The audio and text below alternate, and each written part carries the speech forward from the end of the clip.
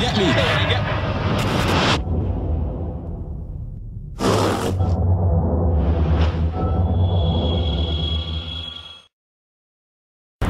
Assalamu alaikum wa rahmatullahi wa barakatuh. My name is Umar. I am from Mexico and I took my Shahada 6 years ago.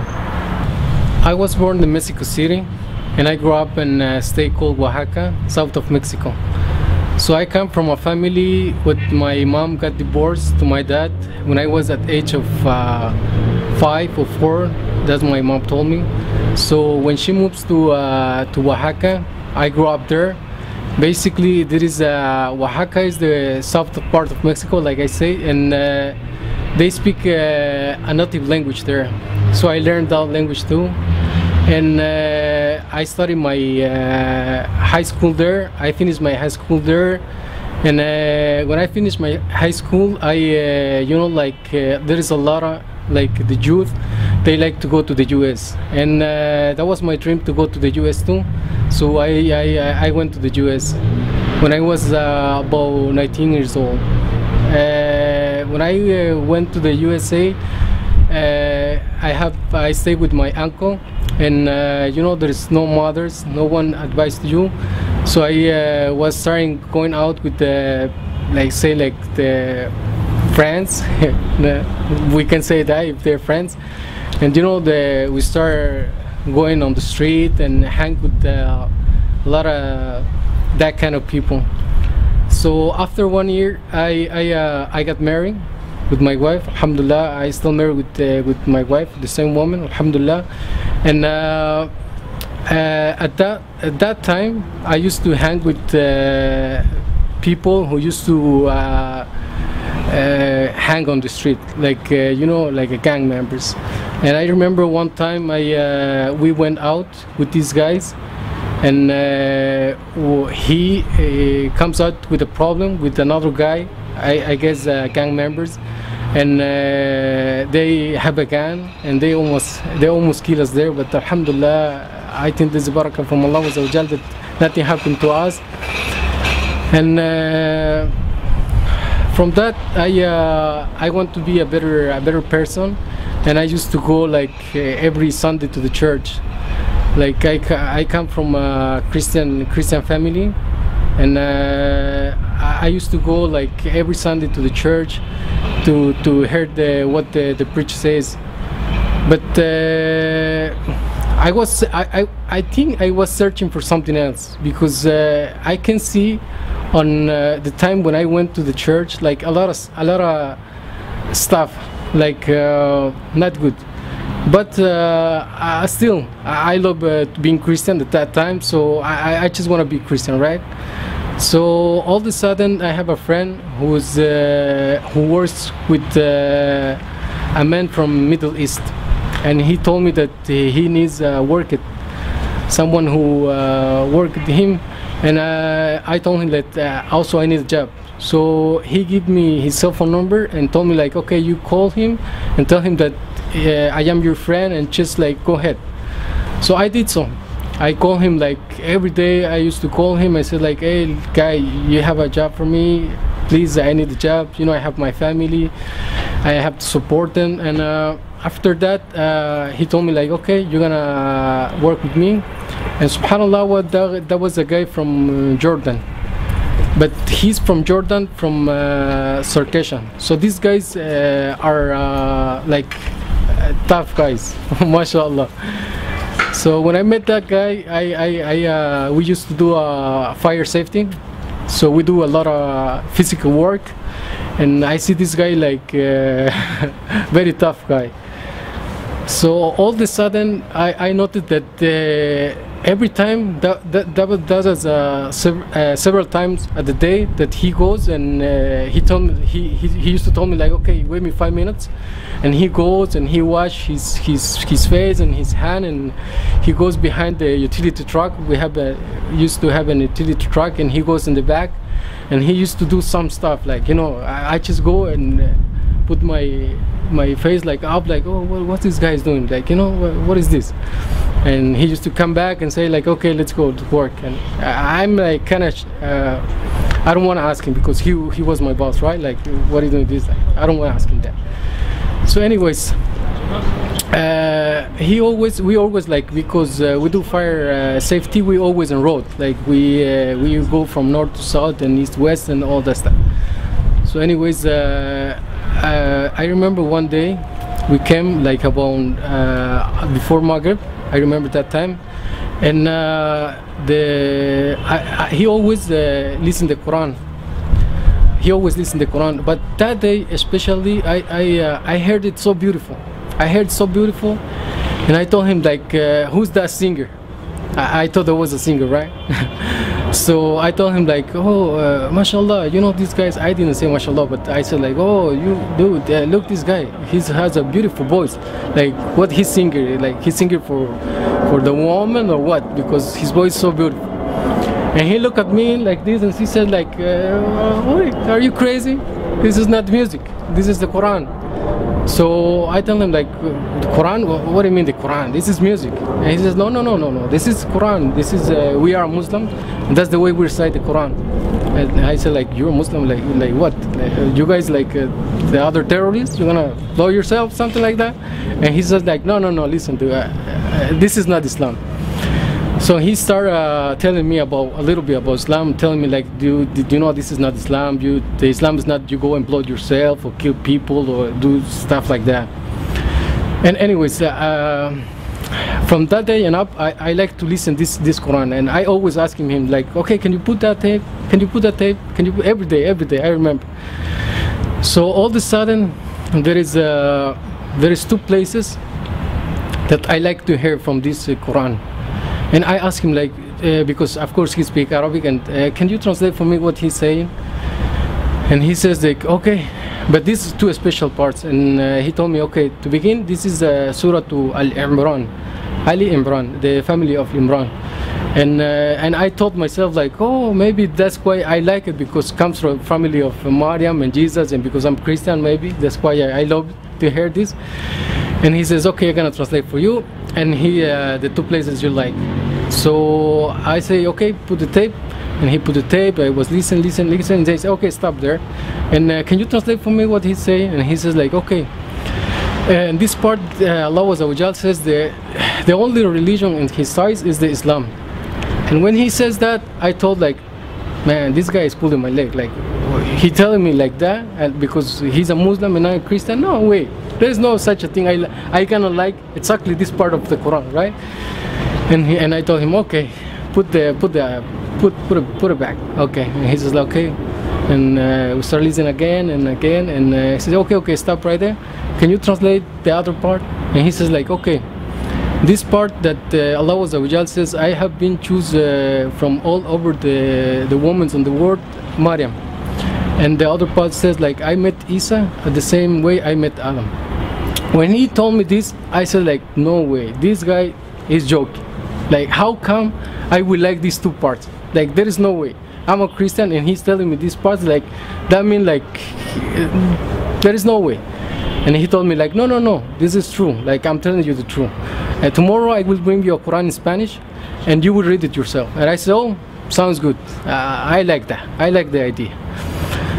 So next day he brought me a Quran in Spanish, and he told me like, okay, listen, from this ayah to this ayah you read, and you will understand, and it's in your language. Okay, go ahead. And I remember he put the tape and I started reading. Okay, this. Okay, oh, I found out he wasn't lying. He says the truth. Like, oh my God, what is this? And I go to the second part, and oh my God, yes, he's right. He wasn't lying. So I said like, oh my God. And he told me like, okay, go home and read the Quran and just read it. And I went home and I read a couple pages, and then I put like, I'm a Christian, what I'm doing reading this Quran? I don't want to be terrorist. So I just put it away. So anyways, all of a sudden, because I met these guys, and I see him that even though he's a tough guy, he has something in his heart that he's very kind. He's very kind with the people. He always asks me like, do you need something? Are you okay? You this and that. And I see something so beautiful in this guy. So I say like, but I don't want to be like them. So I gonna go to my church, right? Because I'm a Christian. So I used to go even more often to the church. Like, I don't want to be Muslim. So I went a couple times, and I see like I remember one day I went to midnight at they celebrate like the Christian, and I was in the US at this time, and the Mexican, they have this virgin called Guadalupe. So they celebrate her birthday at 12 a.m. So I remember I went to this church, and that was a mariachi music, you know, Mexicans and all this stuff.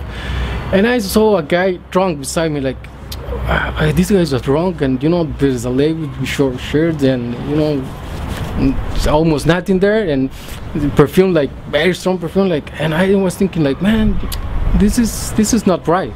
I start thinking, like, this is not right, like this is the Christianity.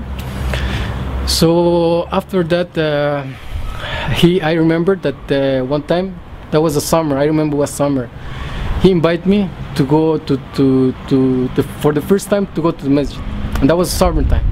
So he told me, like, because I used to wait on the truck, inside the truck, like for the 45 minutes until the khutbah is over, and he told me, like, this time he told me, like, okay, do you like to go inside? And I asked him, like, do you guys have AC inside? I said yes. Oh, okay, of course I like, because the AC on the truck was broke, so we don't have AC. So that was the reason that I went the first time to a masjid.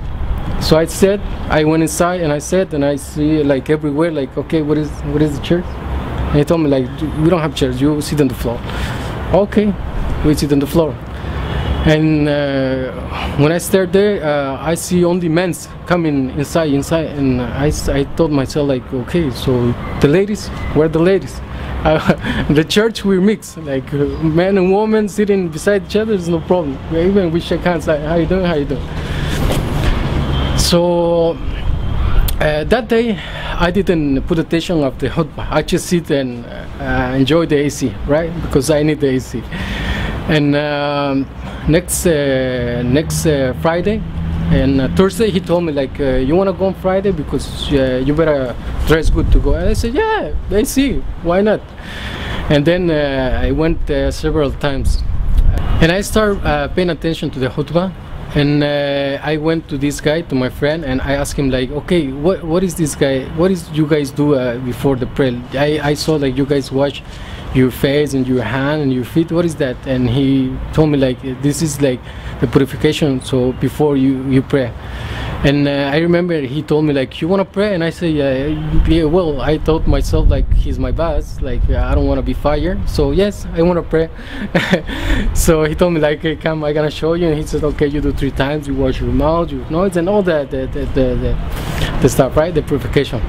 And after that, I asked him, like, okay, what is Islam? I want to know about Islam. And what is ruku? So what is the meaning behind it? And he started telling me, okay, you know, ruku is this, you use this, what is the reason, what is that? And I used to have, like, hard questions, and he told me, like, I cannot answer, you go to the sheikh and you ask him.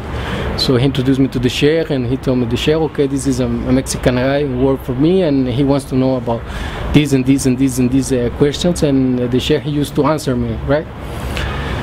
So I asked almost 2 years asking about Islam. And after I became Muslim, I have a dream, and I saw someone beside me. So I saw myself, like, in a street, like small street in a village, and someone's coming from the front and someone's coming from the back. So there was a mat inside beside on the road, and we hide on the mat, inside the mat, you know.